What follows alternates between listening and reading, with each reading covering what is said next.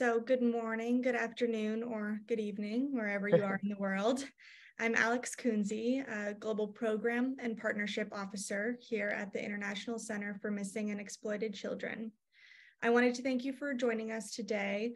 Welcome to another webinar in our series of Words Matter.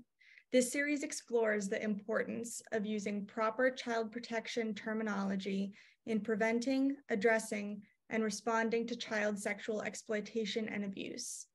Today's session is titled Choosing Words Carefully When Speaking to and About Children, and will explore the power of words to influence our beliefs and actions around child sexual exploitation and human trafficking, as well as how to avoid bias and respond to overt discrimination when dealing with these issues. Today's presentation will be delivered by Dr. Jordan Greenbaum. Her experience and subject matter expertise is a result of her more than 20 years working with suspected victims of child sexual and physical abuse, sexual exploitation, and trafficking. She now trains locally, nationally, and internationally to help professionals such as yourselves prevent, identify, and intervene in cases of suspected abuse and trafficking. Just so that you are all aware, this webinar is being recorded and will be available on ICMEC's YouTube channel shortly after this live event. We will also have time for questions after the presentation, so please feel free to add your questions to the Q&A, and we will get to these at the end. So now I will hand it over to Dr. Jordan. Thank you so much, Alex. I really appreciate it. And thank you, everybody, for attending today, tonight, whatever time zone you're in. I'm looking forward to having an interactive next hour with you. And I really hope that you will feel free to use the chat box or even ask to be unmuted, whatever we can do to encourage a conversation, because I'm bringing up a lot of questions and I would like to get your feedback. You will help educate me, and I'm hoping I can share some information in return. So as Alex alluded to, we're going to talk about the power of words to influence our minds, our opinions, our actions, and how that can be extremely subtle. And we are not necessarily aware of the influence. And then we're going to ask ourselves and each other, whose perspective should we consider when we think about things like, quote, the best interest of the child? Whose perspective should we be considering here? How do we respond to overt discrimination when we encounter it in the workplace or in our own personal lives? And then finally, I want to extend this discussion about word choice to written words, because a lot of us as professionals keep records, and the way we phrase things and what we include in records can be very powerful and very influential in a child's lives. So we need to sort of think about that. And I'd like to hear your opinions about that. So if you attended the first Words Matter webinar, I thought Dr. Simone did a great job on this. And she talked about the importance of words in influencing our reasoning and our opinions and our actions. And so, for example, she brought up this study by Thibodeau, and I can't remember the other author, but it was the study that they looked at how metaphor influences people's opinions in the context of viewing crime. So this is what they did. They picked two sets of individuals and they gave them a fictional scenario. That's this town called Addison, has a certain amount of crime going on. And to one of the groups, they use the metaphor of a beast preying on Addison, and that as representing the crime that was preying on the city. And on with the other group, they used more of a virus is infecting the city. And then they said, what do you think the city's response should be? And the people who had been exposed to the beast metaphor responded much more punitively. This is what should be done to regain control. Whereas the other group who had been used the virus metaphor and had more of a reformative approach. And when they asked people, well, so why do you respond that way? None of them mentioned the metaphor. Of course, they weren't aware of the influence of the metaphor, but they cited the various statistics, which were both the same for each group, and sort of the facts and stuff that didn't vary between the groups, not really realizing the impact of the way things were phrased with that metaphor. And I think it really speaks to how it can be very subtle and unconscious, how words that are used when we read, when we write, when we speak with each other can really be influential in how we form our own opinions and then act on those opinions. So when we talk about the negative power of words and we're talking about child sexual exploitation or trafficking, I think this comes to the forefront very quickly. Too often we hear the public, but also other professionals using the word prostitute. I hear that all the time still. The child was a prostitute. Oh, those children were prostituting.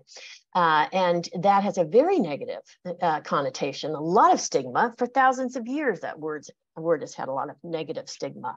A child selling sex, and I've seen that in, I'm a medical professional, I've seen that in medical records as this child who has a history of selling sex. Which sort of implies this is her, her ultimate career goal. This is her decision to do it. Child porn, and we know has a negative connotation in their efforts to get away from use that term. When we look at some of the children who are vulnerable to exploitation and trafficking, many of those are homeless or street-based children, and the term street kid or homeless kid carries its own negative connotation, which you might think about in your head, how what we associate with the homeless and a street child. And then migrants who don't have the appropriate documentation for residence in the United States, they're called undocumented or even alien, which is very negative.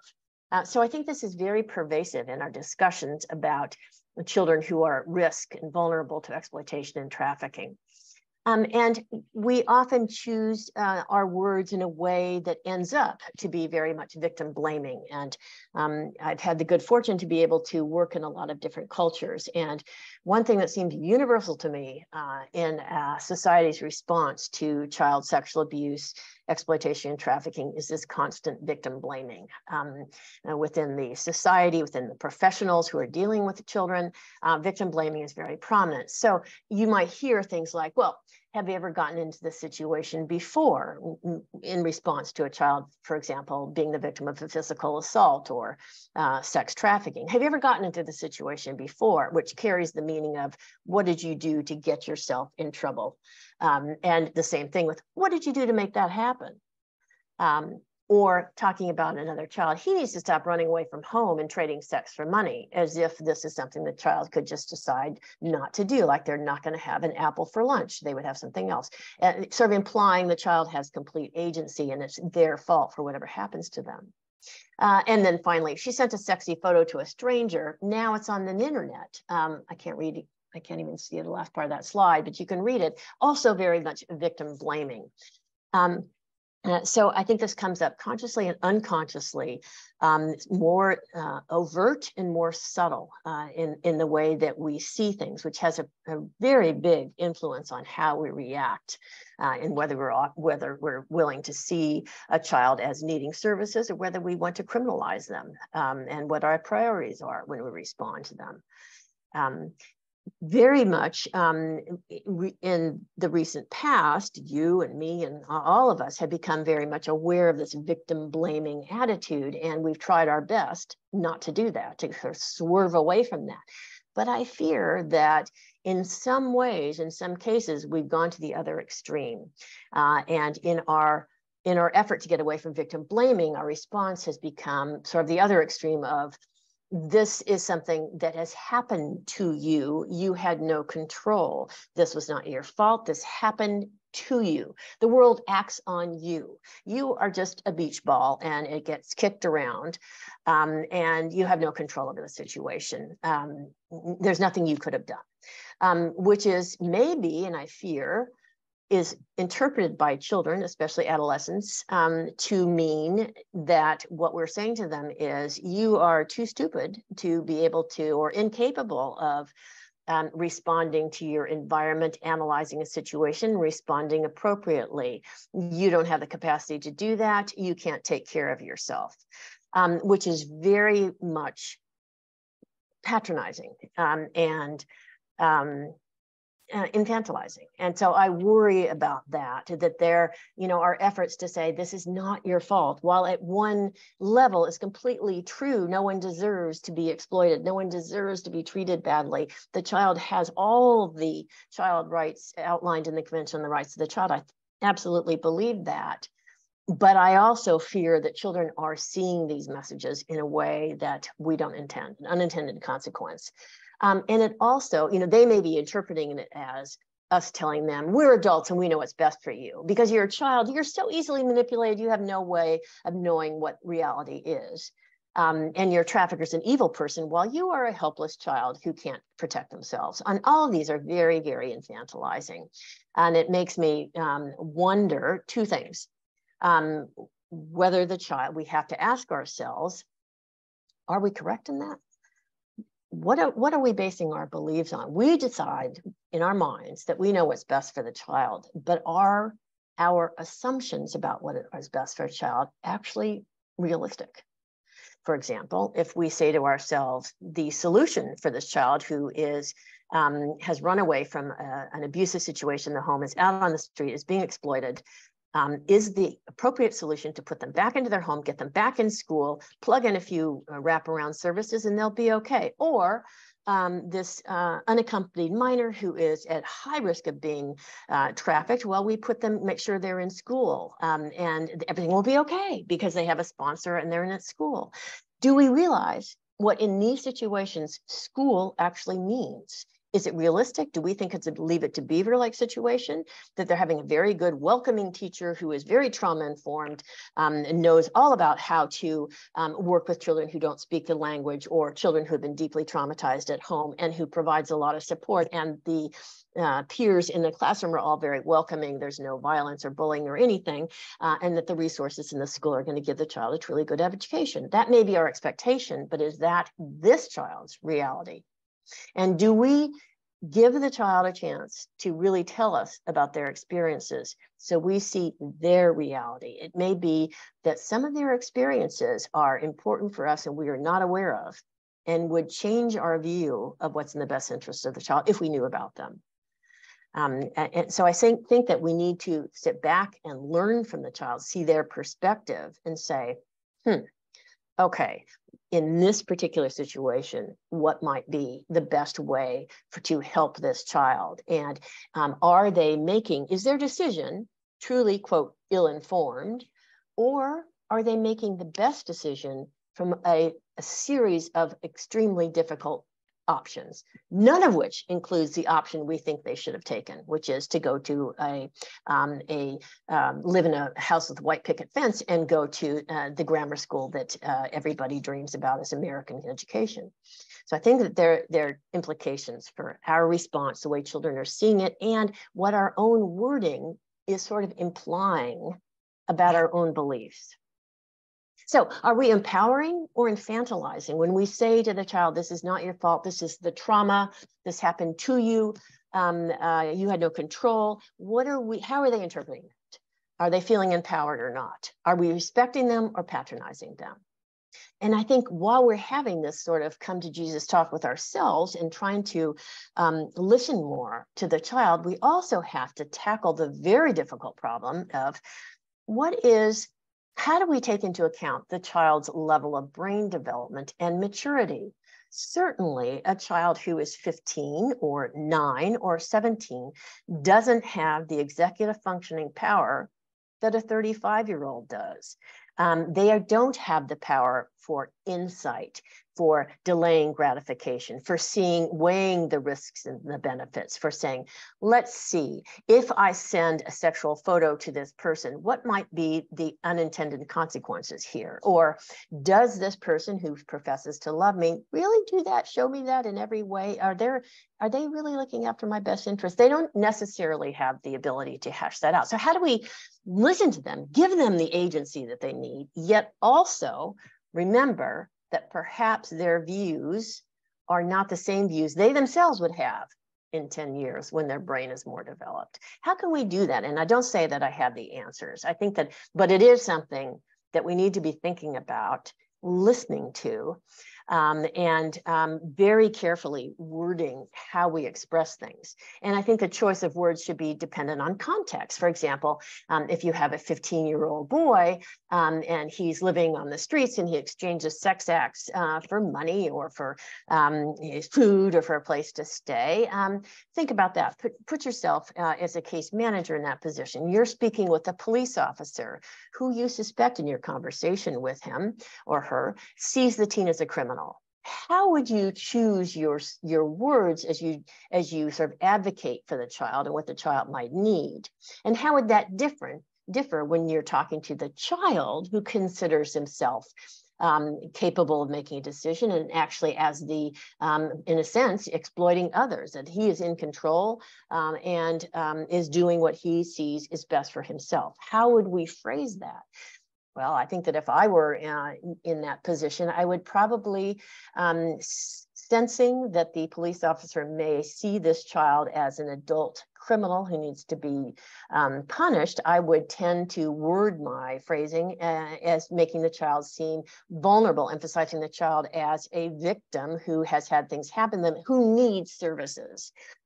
Rather than as what I would say with a child, which I would be very much more listening to their looking and listening to their perspective as being in control, and not emphasizing that the child is being exploited by others, but instead looking at their point of view, seeing the world from their point of view.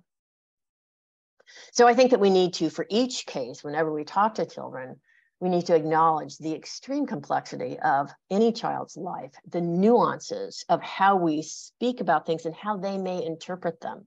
And then we need to look at ourselves and say, okay, why did I use the words that I was going to use? What does that imply about my own beliefs? And are my own beliefs realistic? Am I right? If the child sees things differently, whose reality is real? Their reality, my reality, neither reality, somewhere in between? We need to treat each situation individually, be very well aware of the child's perspective so that we can listen to their experiences, listen to their perspectives, and perhaps that will change our own perspectives. And then we need to be aware of possible stigma, words that blame or disempower. In our genuine efforts to empower children, are we instead disempowering them? Before I move on to the next topic, I'd like to open it up for any questions or comments at this. I think this is really sort of deep stuff, and I'd love to hear your thoughts on this. Or read your thoughts on this if you would like to write something in the chat box. Hi, Jordan. So we have one question so far. That's, how, in the case of the teenage boy and the police officer that you were just describing, how do you balance those 2 points of view if you are in the same room with both of them? Because like you said, one, you're trying to balance these very different views of the boy's behavior and of his vulnerabilities as well as trying to, get him comfortable asking for the services that he may need. Yeah, how would you go about balancing that? Thank you. That is such an insightful question. And it's a very real one because sometimes we're all in the same room. I think, and I would love to hear what other people think. I think what I would do is I would emphasize the child's perspective, as I would acknowledge the child's perspective, but emphasize that the child is working with very difficult circumstances and that he or she, or in this case, he needs help. That he has very few options. This is the way he's tried to help himself. We need, as a response, to help him with other options to help himself. He hasn't had access to services, so we need to give him those services so he doesn't need to resort to continuing to do what he has decided to do. And I'm not criticizing his decision to do it. I'm saying we need to give him other options. And I'm interested to hear what other people would do. Great. I think that's really insightful because it is so infrequent that, you're only speaking to one or the other. Let's see, we have another question here from Sean. And it says, what I found by trial and error in outpatient gen pediatrics was that talking with and to the young adult, to ask questions, to learn, lecturing and talking to the parent about the child was often off-putting and ineffective. Hooray. I totally agree. Thumbs up 3 times. That was, yes, I absolutely agree. Listening is better than talking, and certainly giving advice is not what any adolescent has ever welcomed that I've ever met. So I absolutely agree. Getting their perspective, asking them questions, and listening, giving them the respect, not just talking to the parent. Yes, thank you. And we have another question. What words are appropriate when talking with elders of the child? Because in many countries, it is considered that that child is inherently responsible, like CSAM. Yeah, I guess I would take the same sort of general approach with anyone, that I would try to ask questions and learn more about what their perspective is, what their cultural views are, what their individual views are, and why they feel that way. And then, get a thorough understanding through a lot of open-ended questions to find out why they feel the way they do about the child's role and their agency. And then sort of gradually almost like a motivational interviewing, sort of talk about bring in other factors that may be important, that, the child has had decreased options, that, there are these things in this child's life. Would that make a difference to you in your thoughts? And I might even say, there are other ways to see this. I'm thinking of another way of looking at it. Can I share that with you? And that person can say no or yes. And if they say yes, well, sometimes when I talk to people have a different way of looking at children. They see and you sort of bring in this other alternative option. What do you think about that? And they may say, oh, that's just ridiculous. And then you can say, tell me more about that. So I'm sort of trying to listen thoroughly to their perspective, find some common ground, and introduce the idea of an alternative way of thinking of things, or at least sort of bring in factors that may lead the elder to question their beliefs in this situation with this child. That granted, there may be a cultural belief about the child's role in general, but is there specific factors going on in this child's life that may lead you to treat this child differently? And I would, sort of ask the elder that, so that I'm sort of getting them to see the pros and the cons and the other options, and that this is a very nuanced thing. Again, other thoughts on how people would react is very welcome. We have several more questions. Yay. So how would you approach a teenager who doesn't sleep at home in these situations? So a child who is homeless. I would I try to listen more than speak, find out about their life. Tell me as much as you feel comfortable about the last time, or your current situation, last week, if you're homeless now, or the last time you ran away. Get a sense of what's going on with them. Ask a lot of open-ended questions to figure out what services they may need, what harm reduction strategies may be appropriate, and also to assess the level of risk of whether I need to make a mandatory report. So I would, but listen more than talk. And any suggestions I had, I would ask permission to say. I might get to the end of the conversation, finding out all about what's going on, the challenges they've had, and that they've been selling sex, and say, that sounds like you have a very, very hard time with this. And I work with children who are similarly going through a lot. It's very, very difficult. What do you think would be best for you? What would make things better? Or, we've been talking a lot. I have some ideas. You've shared so much about yourself, and you're such an expert on yourself. I have a few ideas and thoughts I'd like to share with you about what might be helpful. And you can, they may or may not be helpful. Would it be okay if I shared some ideas? Yes, they're going to say yes, because that's a nice thing to say. They'll say yes. And then you can trot out your recommendations, and they can say, no, that's, I've been to that runaway shelter. It's lousy or good. Or, and you can go from there. That's the way I would do it. Yeah, I think that the idea of that verbal consent is so important. Yeah. And speaking of, one of our next questions is, in developing countries, it is considered, a stigma for a child to be undergoing these experiences, what are the best ways to bring the child out of this stigma and make them feel comfortable? And I'm assuming that you're referring to as you're talking to the child, not the surrounding community, but talking to the child. I believe so, yes. Yeah. And again, I'd love to hear from other people. The way I guess I would just do the same thing, find out, start from a position of curiosity. What is the stigma? Why do they see it that way? How do they feel? How do others around them feel? How does it make them feel? And then say, and not say, you don't need to feel that way. You shouldn't feel that way, and sort of impose our own cultural views on things. But instead say, acknowledge their feelings about that, explore that. And then you might say, among other things, I come from a different perspective. I sort of see things a little bit differently. And I'm really glad you shared the way you see things. It's really been helpful for me. Because from my perspective, I see things differently. Can I just share with you the way I see it? And then I would share the sort of the non-stigmatizing part of it, that it's, yes, you've had difficult experiences. This is not your whole life.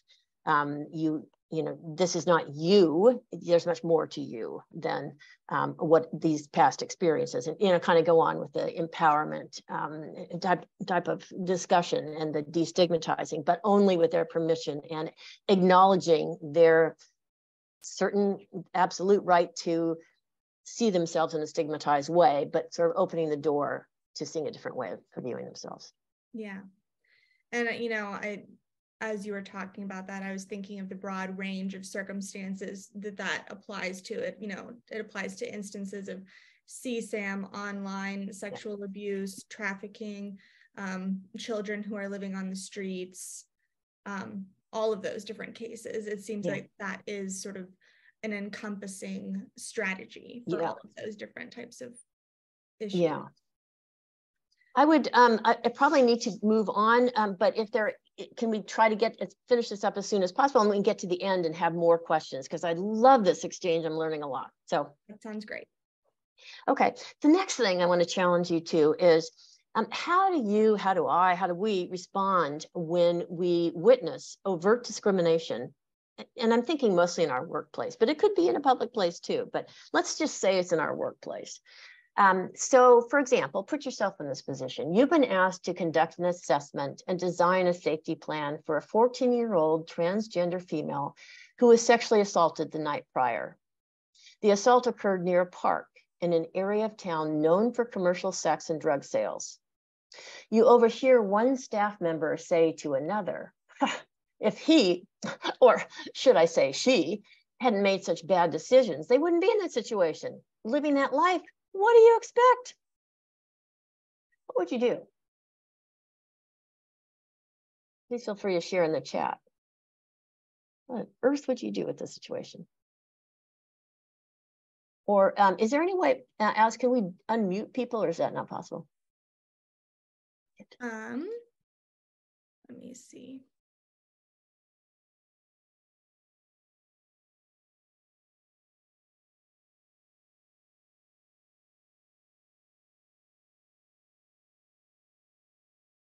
Oh, somebody's got their hand up. Yay. Yep. And you can unmute yourself to ask your question or give your response.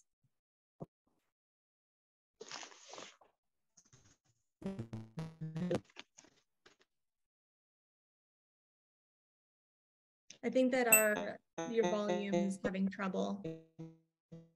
I wonder if it's the internet connection. Oh, yeah, I think it is. Would you be able to type in the chat box? Maybe that would help, because it seems like the connection's bad. Has anyone else thought about come up with an idea? It's a tough one.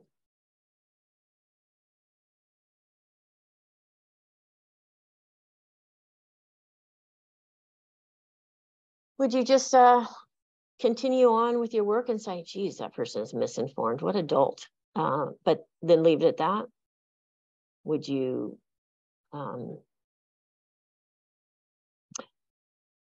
criticize that person right away in front of everybody? would you try to talk to the person alone and then give your point of view? What would you do?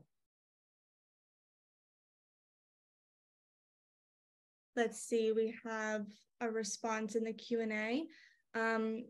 Jackie Smith says, I would immediately intervene and have a private conversation with the person. Jackie, I think that's a great idea to not stand by. We cannot be silent bystanders, but not to humiliate the person in front of everybody else, because I'll just make them defensive. So having a private conversation, I think, is a great idea.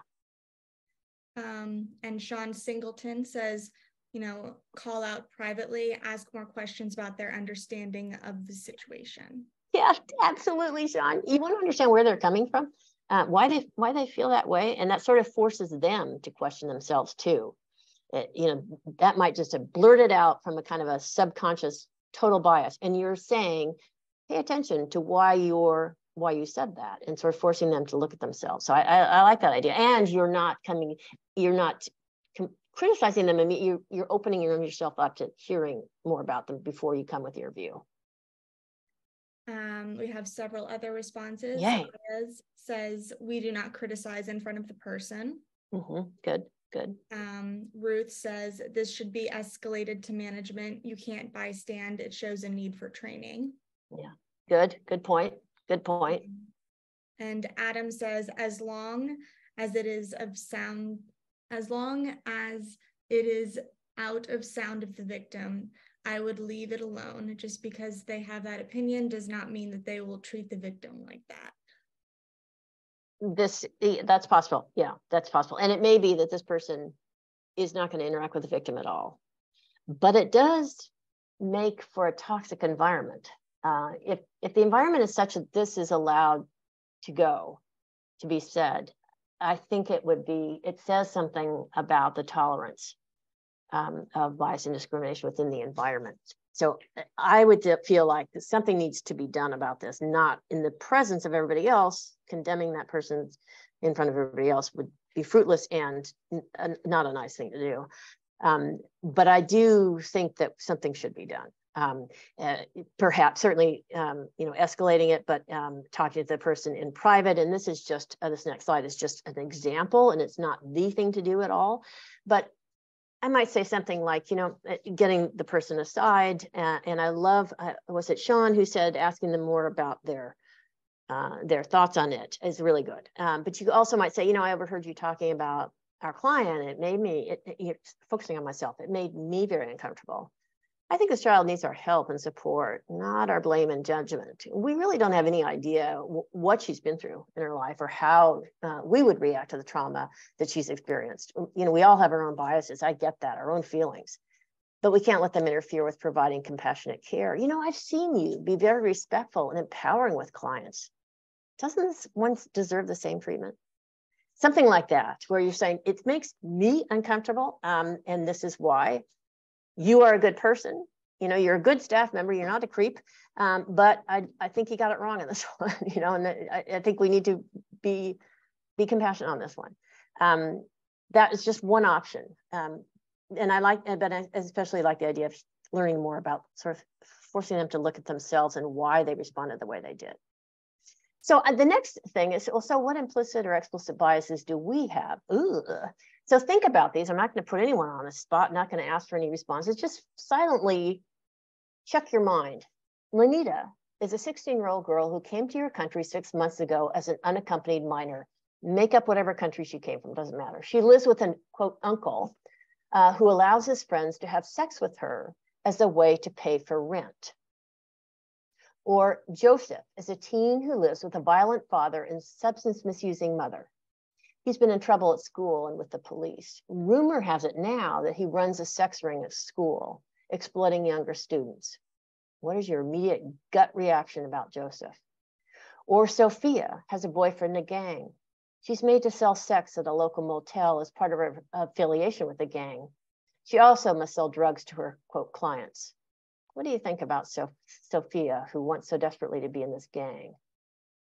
I think we need to think about, what does our gut react, and how can we control that? What do we do to control our biases? We may not be able to change our biases very easily, We may have the same gut reactions, but we need to question them and control them and manage them, make sure that they don't affect the way we treat others. And I'm wondering, do people have ideas? How would you control your biases? How do you do it now?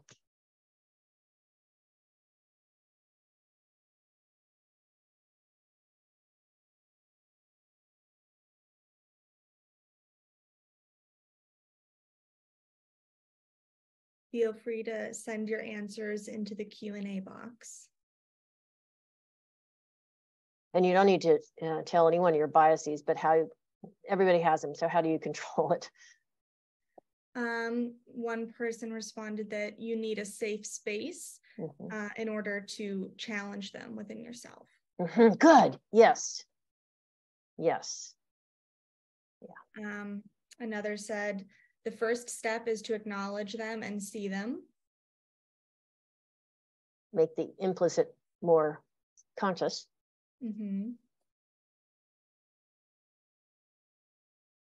So you could combine those, saying, yeah, the first step is to recognize what my bias is, and then to give myself permission. I have this bias and I need to work on it and see and challenge it. Not condemn myself for having the bias, but instead give myself permission to challenge it and change it. Another person said, at the core, we are all people with value. How would I want to be treated if the roles were reversed? Good. Yeah, I think that's a good thing to ask myself. You know, so if my views of Sophia were, well, any person who belongs to a gang deserves to be, you know, ostracized from the whole world. I think a good thing would be to say exactly that. How would I want to be treated? Would I want to be treated that way? Or is there another way to look at this? Are all people who are members of gangs doing this because they want to do it and they're, you know, horrible people? Or are there other ways to interpret this? So yeah, other thoughts?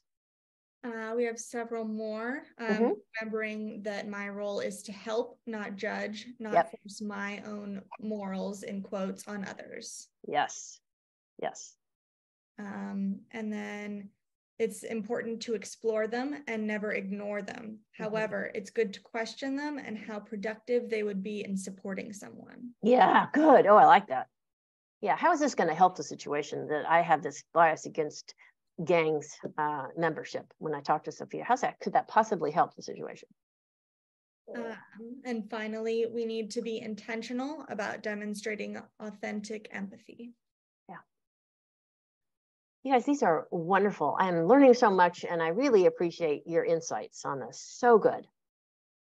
So the last thing I want to cover before just sort of opening it up again is how we choose our written words. And this became very important to me as a physician working with children who have been abused, exploited, and trafficked, and writing, documenting in the medical record, which is not necessarily confidential. And so it made me really question choices of words. And so it come up with some questions that I thought are sort of helpful for child serving professionals, not just medical professionals. We're not the only ones who document, but we need to think about, how does our organization protect our clients' privacy and confidentiality? How do they do that? What kind of computer-based safety issues come up, and what kind of protection mechanisms are in place, and how good are they? Who has access to our client records? Now, we may say to our client, oh, this is, you know, it's only within our organization, but can other people within the organization go to that chart, pull it up and look at it? If it's, can your chart be subpoenaed? Can your records be subpoenaed? And then who has access to it? How does your client feel about sharing sensitive information? What I think is sensitive may not be what the child thinks is sensitive. They may think something else is sensitive. And how do they feel about other people seeing it and hearing it and reading it? Do they understand the limits of confidentiality? I hear a lot of people saying, a lot of healthcare providers saying, where this is a confidential conversation, but actually, when it all comes down to it, subpoenas can rip right into confidentiality. And I cannot guarantee that what the patient tells me will not be, if I write it in my medical record, that it will not be heard or read by somebody else, because I don't necessarily have full control. So we need to be aware of that and ask ourselves, do we actually know the answers to these questions? There are a lot of pros and cons. When you're trying to decide what to write in your records, you've had this very deep conversation with the child. What are you going to write? What are you going to document?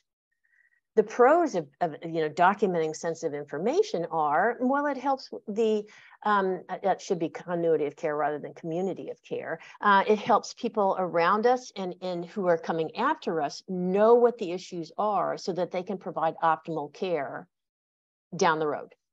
It assists a child in obtaining resources, because if we document what they need, others can help us get the resources. In some cases, documenting something like the child is experiencing trafficking, suspect trafficker, accompanied child to the appointment today or to the emergency department. That can help, can be critical in the safety of a patient and staff. It can direct resource allocation within the community at a broader community scale, statistics, where getting sensitive information may at a very anonymized epidemiologic level help drive resources to a needy community. But the harms may be that if a trafficker ever gains access to these records and potentially to a medical record, they may harm the patient. There may be stigma, bias, and discrimination by staff. Are we saying that no one but you as a staff member are seeing what's in your record and no one else in your organization is seeing that? In many cases, that's not true. Other people can see it, and they may develop a stigmatized, biased reaction to that client. And the inherent shame and humiliation that the child may feel with whatever the sensitive information is. It's sensitive for a reason, whether they're HIV positive, whether they are of LGBTQ status, whether they are using substances and they don't want other people to know. They have feelings about that, and that may be something they feel ashamed about. So these are sort of the pros and cons of documenting sensitive information. So what should we do in these situations? Well, I think relying on trauma-informed care and some of those basic tenets can be very helpful. Respecting the child's right to have privacy and confidentiality and to know the limits of that confidentiality, looking out for their psychological and their physical safety, getting their informed consent, telling them who's going to have access to these records, what is going to be documented, discussing that with the child, so that they know before they start to give you information what may be completely private and what is not.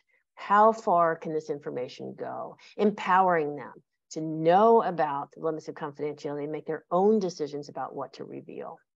So, for example, in the healthcare situation, I might say something like this. Usually, I talk with my patients a lot about their health and what's going on in their lives, and I include much of what we talk about in your health record, so that I can go back later, or other healthcare providers, your pediatrician, for example, can go back and know what's going on, and they can best care for you in the future. Or in case in the future you need this information, you have access to it because it's in a record and you can go back and get it. But it includes sensitive information if it's relevant to your health. And so while here at the clinic, wherever I am, we do our best to keep records confidential so that only staff who need to know to help to care for you, only those staff have access. There are certain circumstances where others may gain access to your record. So I can't guarantee that no one else will ever see your record. I just can't. So there's something sensitive you'd like to tell me, but you don't want it in your record. We can talk about that. Now I've just said a whole lot. Do you understand basically what I said? Do you have any questions about that? Because I'm glad to go over it again. So you're essentially saying, beware. I can't guarantee total confidentiality about what we're going to say. So if you want to tell me, please tell me, but let's talk about it. So that, it may need to get done, may not, let's talk about it. So just so you know. And then the child may decide, okay, I'm going to talk about some things, but I'm going to withhold other things. That is their right, and we need to give it to them. And at the end of the conversation, once they've shared what they've shared, I might remind them and say, you know, we've talked a lot of really important things that I really appreciate, because much of what you talked about can really affect your health now and in the future. Is there anything that we've discussed that you do not want documented in your health record? And so they may say, yeah, actually, nothing about the drugs or the sex. Now, I, as a healthcare provider, am really concerned about their considerable substance use and the fact that they are having more than 10 or 15 sexual partners. That's a big health, both of those are big health concerns. And those, in my mind, are really important to document. So what am I going to do about that? Well, the first thing I would do is acknowledge that. Okay, can you tell me more? I want to know more about that. What is it about that? Why is it that you don't want it to document? Can you talk to me about that? Help me understand that. And so we explore their concerns and then look at the options. Is there any way to come to a compromise on this so that I get the child's health needs met, they get their privacy needs met? And there may be a few solutions. I can stay very general in my documentation so that some things are sort of implied that a healthcare provider may pick up on, but anyone else accessing the record may not. Sometimes that involves using abbreviations that are very common within the healthcare provider world, but not understood by the average non-medical person reading a record. You know, we discussed certain adolescent health issues in this is a very well recognized head screen, and the screen was positive for DNS1. That means nothing to anybody unless you know what the head screen stands for and what DNS1 are. If you do, you know there are issues about drugs and sexual issues. So then going on to say resources are discussed, follow up. The next pediatrician down the line is going to say, okay, I got it. I'm going to follow up on that. But anyone else seeing that is going to say, I don't know what that is, and just go on. Or if you feel like, depending on the situation, whatever you're talking to the child about, you feel like, okay, maybe I don't actually need to document them, that would be another option. But you have to make sure, I'm not saying you don't document if it's in the child's best interest, health and well-being wise, that it's documented. You have to document it, but there might be other options. So just to conclude and open it back up for discussion, choosing our words is heavily dependent on context and is often very nuanced, and it has implications for what we ourselves are believing and communicating between the lines and the way the child is going to interpret that and in between the lines. We need to be aware of multiple perspectives, our own and the child's, and the possible interpretations and the possible meanings. And we need to actively question ourselves and ask the child to explain their perspective so that we have self-knowledge and knowledge about the child. Active bystander intervention is very important. We just cannot allow a toxic environment to go unaddressed because that'll essentially say it's okay to have biases and discrimination that is overt in this environment. And I don't think anyone wants that. Word choice is also a key in written documentation. And for the past few years, I've been much more aware of the need to be very conscious about how we phrase things. So I'd like to just talk about a little bit, and this is, I think, downloadable, Alex. I think hopefully a PDF can be downloadable, but there are some resources at the ICMEC Health Portal that address some of these issues, talking to kids using a rights-based approach, documenting other sensitive information in electronic medical records, which is very health directed, but I think is of use. A lot of these sort of practice suggested ways of phrasing things may be of use to people who are working with children outside the health sector, say in social welfare or victim advocacy or legal modes. Thank you. I hope that you will continue now to give me your input and give others your insights, but also reach out in the future because I learned so much from the people I work with, and I'm working with you. So teach me. I'm going to give just a second if you want to take a picture of this photo or this slide, and then I'll stop sharing. We can please start writing in things in the chat box or the Q&A. Share with your thoughts. Thank you, Jordan. I just put the link in the chat, so everybody should be able to click through straight to the health portal and access those resources. We do have one last question. Yay. If others have them, please add them to the Q&A box. So what examples can you mention of good practices that fostered the agency of adolescents and young people who experienced sexual exploitation? I think the things that help sort of emphasize self-agency and the strengths is saying asking a lot of questions. It essentially gives them the respect that I value their opinion and that they are the experts on themselves. And so I might say, you are the expert on themselves. Tell me about what you've been seeing and why you've been seeing it that way.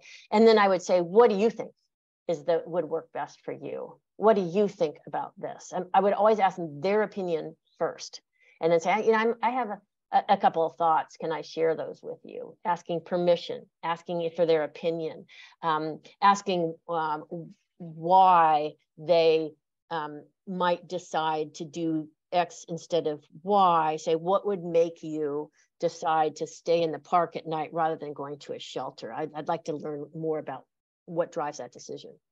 So in a non-judgmental way, but you're saying, I respect your decision. I just want to understand where it came from. And I'd love to hear others. It's a really good question. So if others have thoughts on that, please jump in. I hope that answered your question. If not, tell me and I'll try again.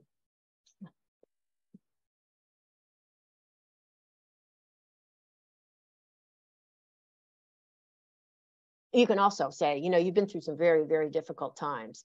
And I am so impressed with the way you have gotten through those difficult times. I am not sure what I would have done in your situation. Can you tell me just some of the things that you figured as ways to, what have you called on during those times when you're really under a lot of pressure, you're in a bad situation, somehow you got through it? What inner strength did you call on to get you through that? How'd you come up with the idea of saying this and getting out of that? I don't think I would have come up with that. That's just amazing. What drove that? And you're saying, wow, you do have a lot of smarts. Teach me about it. I want to know.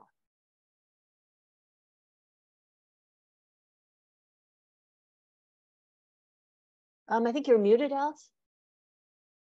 You are right. I was just saying thank you. I think that that's very insightful and a really great note for us to end on today. So thank you all for your participation. Yes. Thank you, Dr. Jordan, for a very informative presentation. We will follow up to everybody with an email, which will include links and additional helpful resources, such as our health portal and the recording to this session. Thank you again. We will end today's session now and have a great rest of your week. Can I send you the PDF, Alex? Can we make that available as well or no? Absolutely. Yeah. Yeah, I'll do that right now. Thanks, everybody. And thanks so much for your insight. Thank you. Bye-bye.